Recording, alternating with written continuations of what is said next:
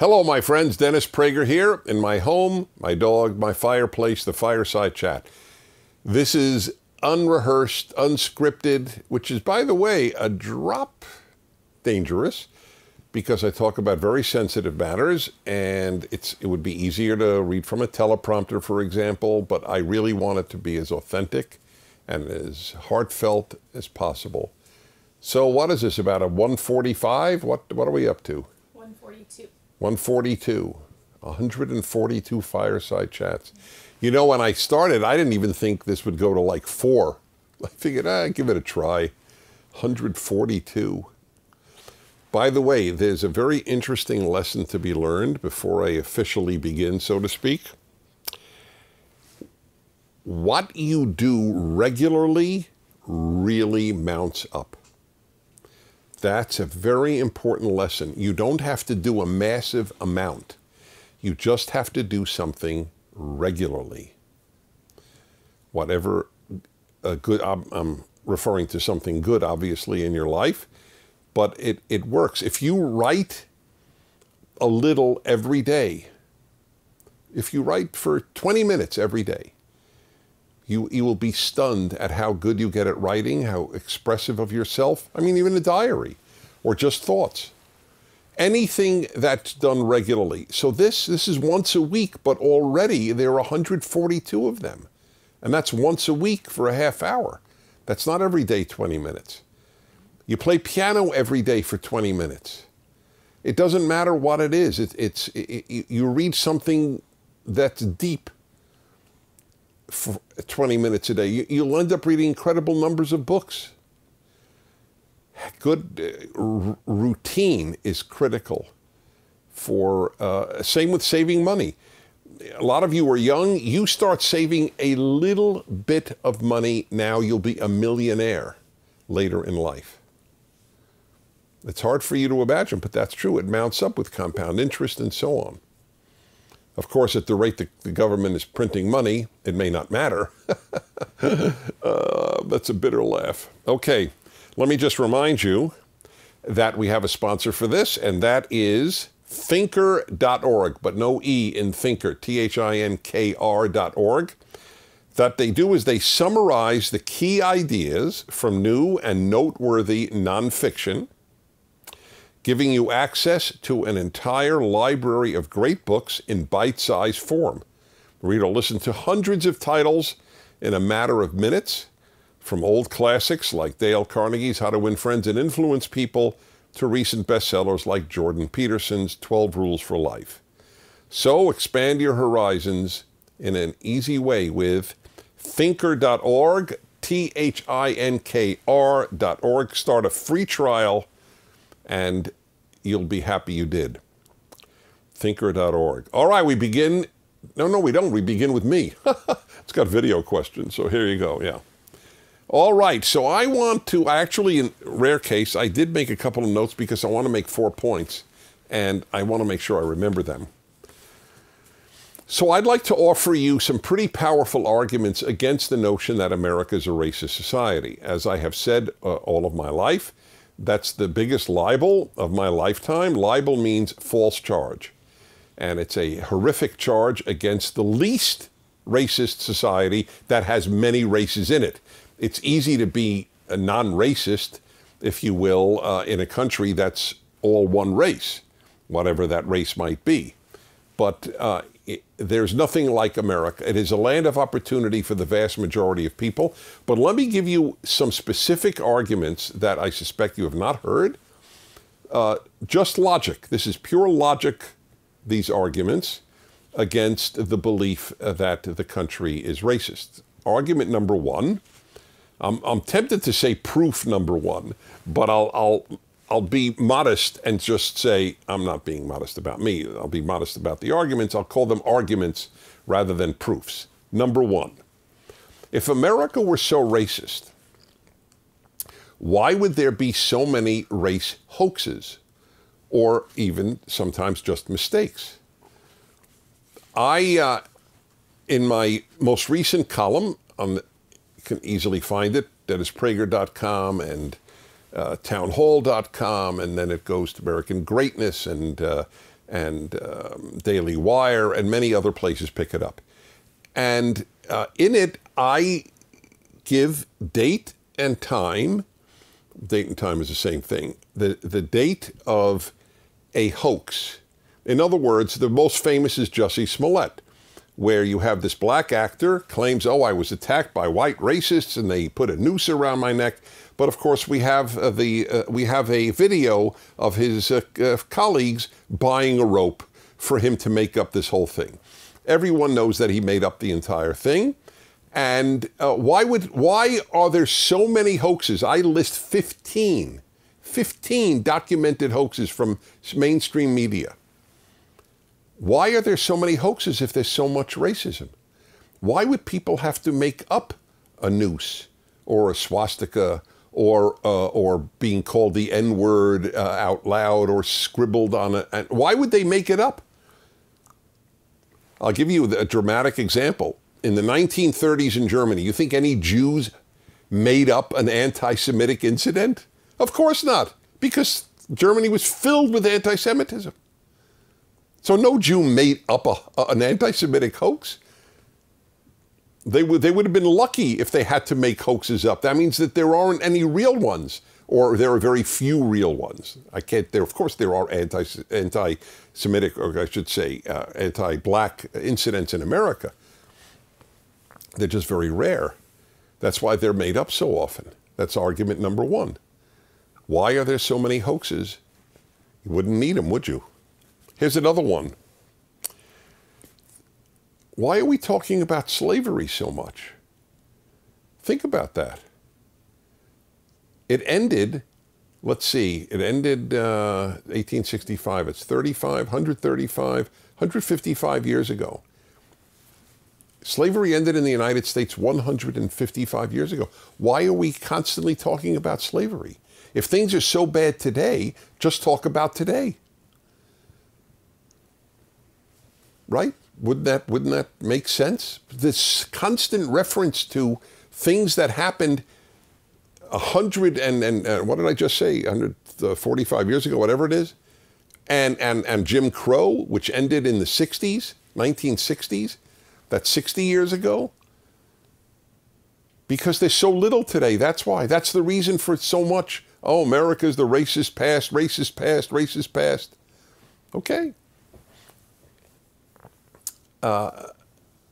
That's, to me, a pretty powerful statement about if you've got to go that far back, more than half the country's existence back, maybe it's because that's the only time you can really find all this racism. Number three is all the lies that are told. Like Ferguson. We have a video out on Ferguson. Larry Elder gives it. You always hear about Ferguson and the white police officer who killed Michael Brown. It was Michael Brown, correct? And is that check that, make sure that's the name. And anyway, it was blacks on a jury who acquitted the officer. He wasn't indicted. See Larry Elder's video at PragerU. He tells you exactly what happened in Ferguson, Missouri. It's all a lie, Michael Brown. That it's all a lie. That it was racism. It had nothing to do with racism. The officer was attacked.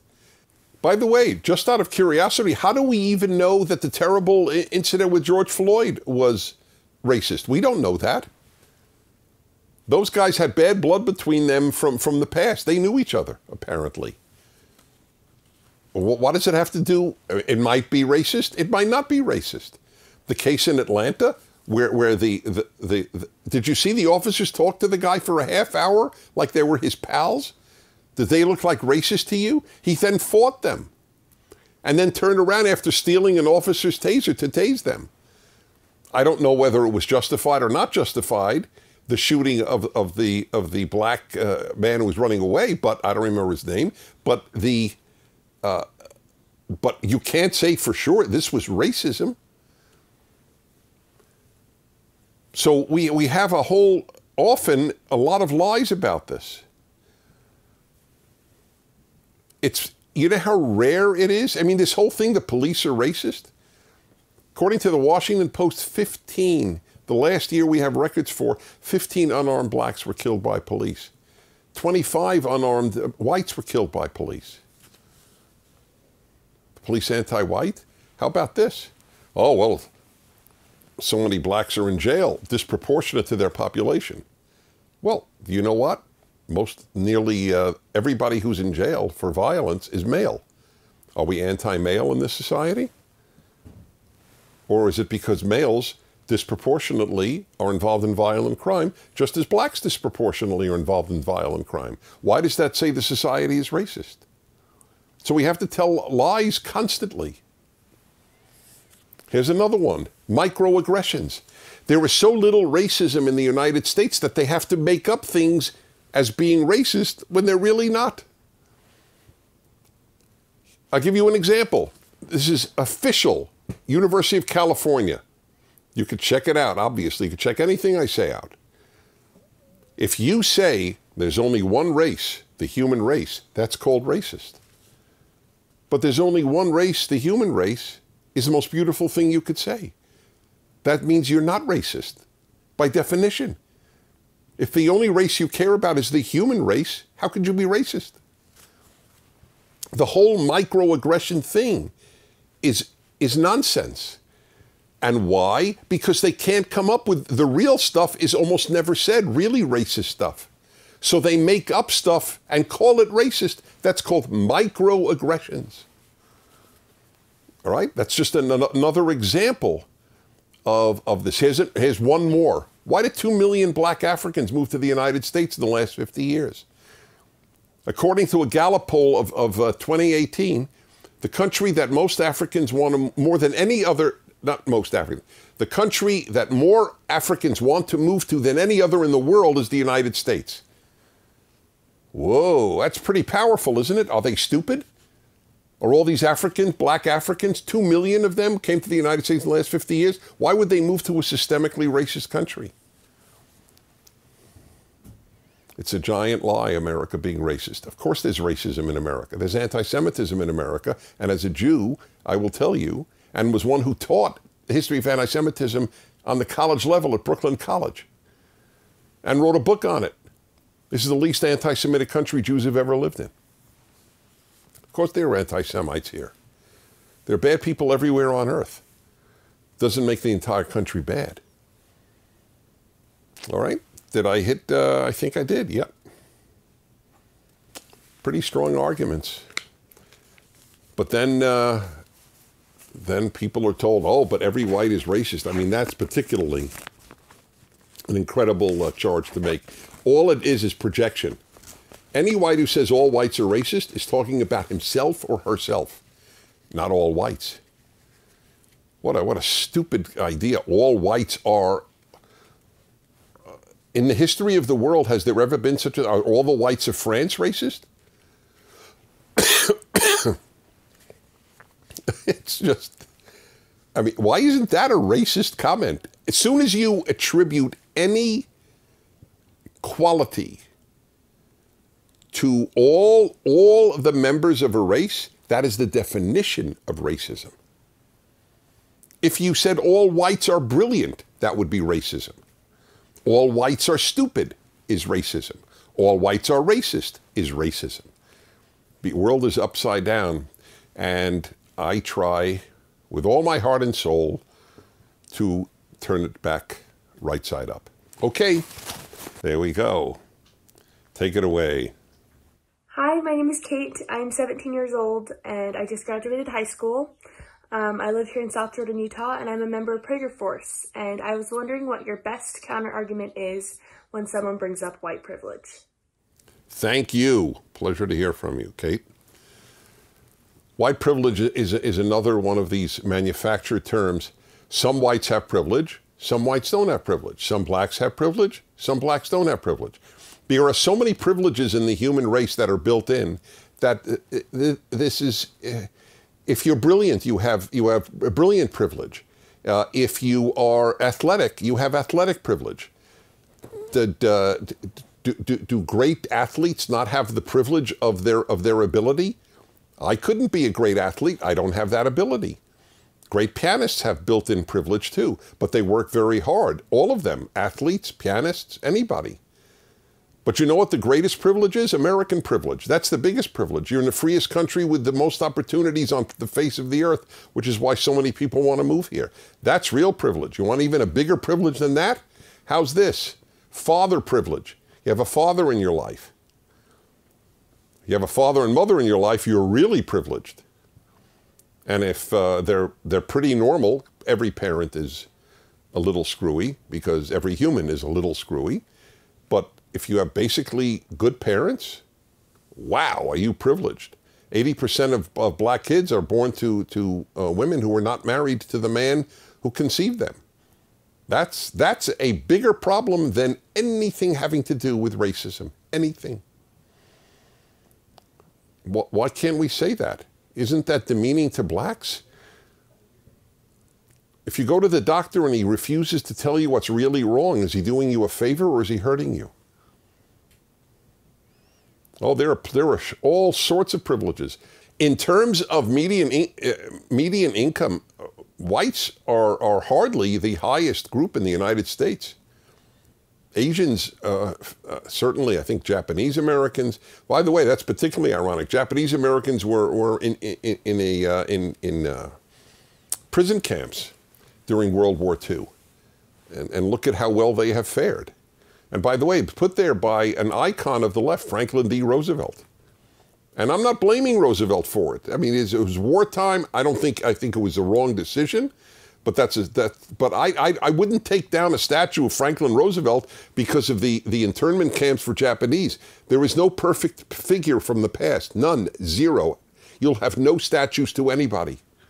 But we'll talk about statues another time. White privilege. Why do white men commit suicide proportionately more than any other group in the country? I guess they missed they didn't get the memo. You're privileged.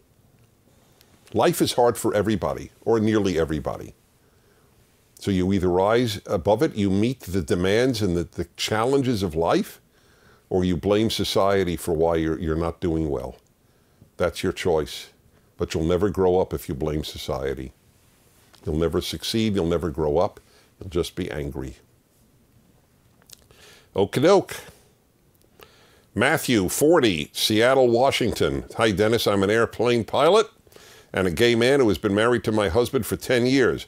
I used to consider myself left-leaning because I thought the left was an ally to gay people. In the last 2 years, I have started identifying more with the right, thanks in large part to PragerU videos and Fireside chats. Good. My gay friends do not agree with me, not as capitalized. How can I help them see that the left is not the ally to gay people they claim to be?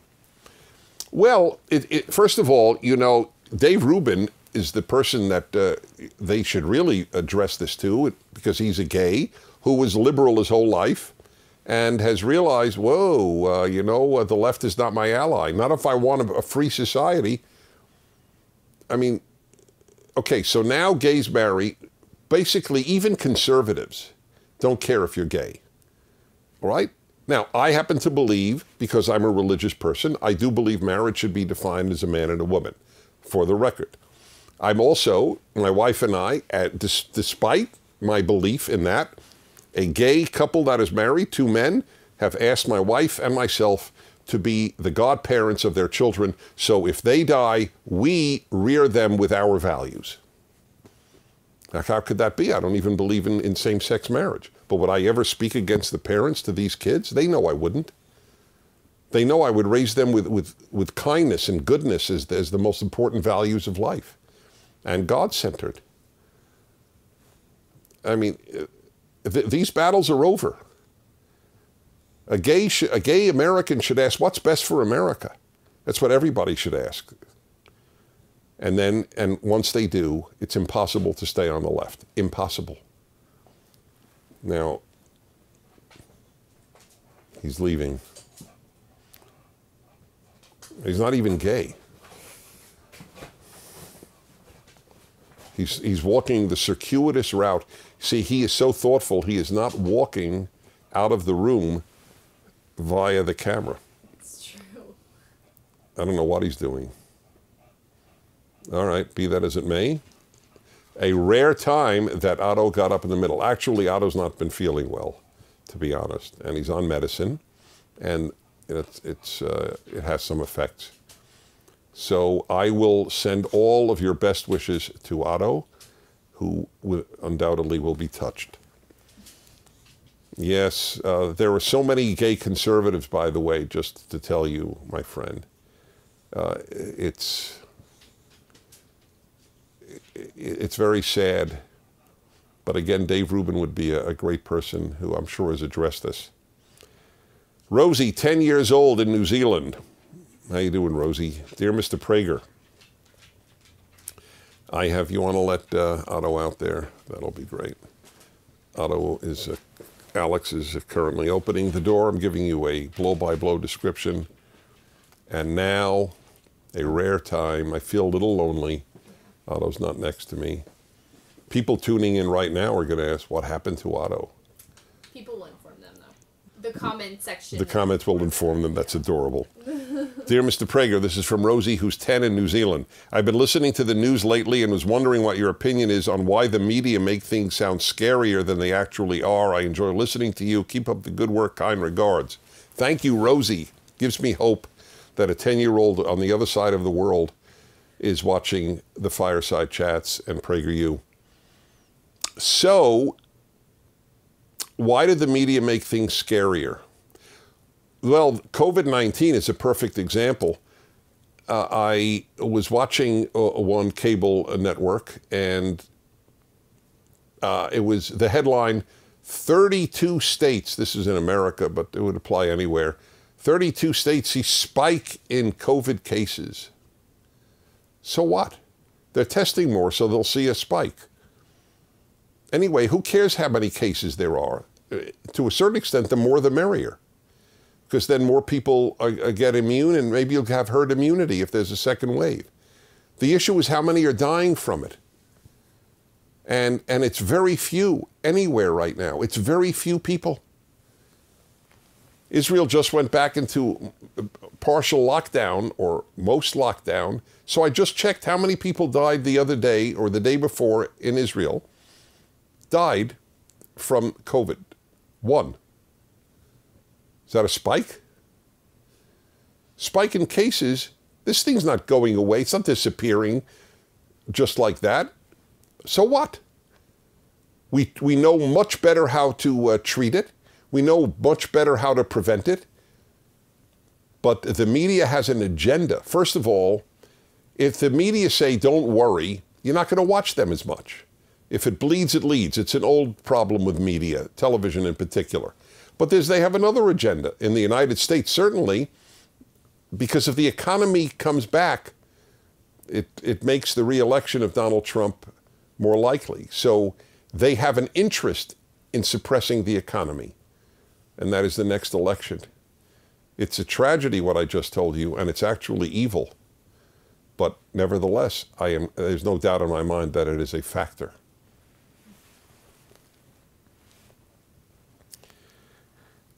I, for the record, as many of you know from Fireside Chats and my columns and my radio show, I thought we overreacted from the beginning. The number of people in the world who are on the brink of serious hunger, even starvation, because of the collapse of the world economy, is going to dwarf the number of people who have died of this of COVID-19. Am I checking with you on time? Oh, We're good? 25. Good. Caleb, 15, Tucson, Arizona. Hi, Mr. Prager. My question is, if you were asked to define freedom, what would be your definition? Thanks for all the wisdom and insight. You have truly changed my life. Good, Caleb. That's all I want to do. It's why I never ran for office. I'm not interested in having power.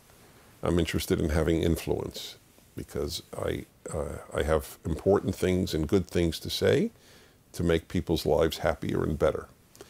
That's my business. That's what I care about.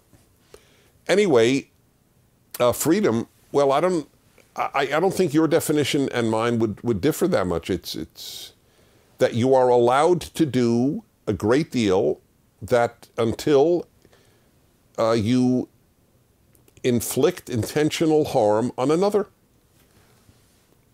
The more freedom now. Good people could differ. For example, should you have the freedom to use cocaine? There are very good arguments on both sides. Should we make prostitution legal? That's a freedom issue. There are good arguments on both sides. So good people can differ on certain issues with regard to liberty. That's where you have people who are almost absolutist. Just let people do anything they want as long as they don't directly, intentionally injure, or I guess unintentionally injure other people. Okay, that's that. I tend toward that, with a handful of exceptions. But I certainly think the most basic freedom, to be very specific, there is one most basic freedom, and that is free speech. And the left has always suppressed free speech. There is no exception to that rule since Vladimir Lenin in 1917, when he took over Russia and became communist. And there was less free speech under the communists from 1917 to 1989 than there was under there was less than under the Tsar. And the Tsar was no piece of cake. A bad guy, or a bad series of guys. Free speech is, the reason the left loathes free speech is because it will always be defeated whenever there is free speech. That is why it is so important to suppress conservatives coming to campuses, or conservatives on YouTube, or Google, or Facebook, or Twitter. Because the more free speech, the less effective the left is. And they know it. William, 37, Santiago, Chile, or Chile. Was there a number of times. I had a great time. Thanks for all your work. By the way, for the record, I have to believe Chile is the physically strangest country in the world. It is one gigantically long, thin line. Look on your maps. It's fascinating, Chile. It's on the other side of the Andes Mountains to Argentina, and that's why there's that story of was it the Chilean rugby team? I think it was, that crashed into the Andes, and then that's where you have the famous case of where they ate some of the fellow passengers, which they had to do. I never understood why that was a moral dilemma.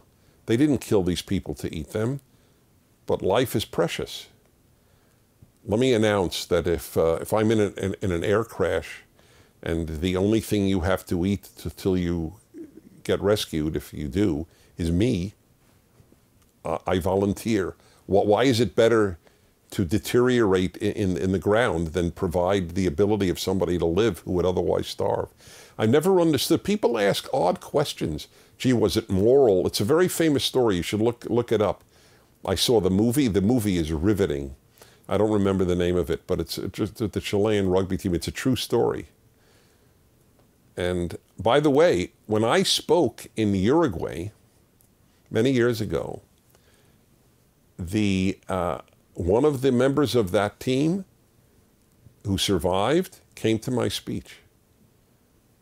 I was very moved in Montevideo, and he asked how I could believe in God, because he was angry at God for the death of his comrades, of his fellow athletes.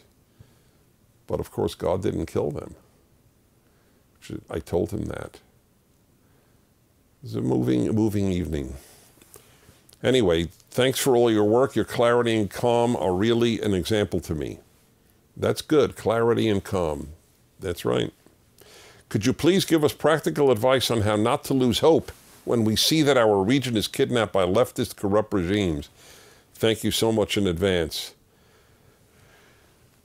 You should never lose hope. I mean, people in the worst circumstances on earth have had hope. People in Gulag or Auschwitz, they had hope. Of course there's hope. There are no guarantees, but there is hope. But life does not exist to guarantee good results. There are many bad results. My task in America, yours in Chile, is to fight for the good. And then the rest is in God's hands or in man's hands, but not in my hands. I recognize that. I'm very worried about America. Freedom is fragile. Civilization is fragile. Standards are fragile. Opportunity is fragile. Affluence is fragile. And it's all being challenged by the left. It's all being hurt, as they always do. But my question is not, do I have hope? I never ask myself that. I ask myself, what do I have to do? And that's what you have to ask yourself. So with that, thank you very, very much for watching. Thank you for watching. If you'd like to keep these fireside chats free, please do by donating to PragerU.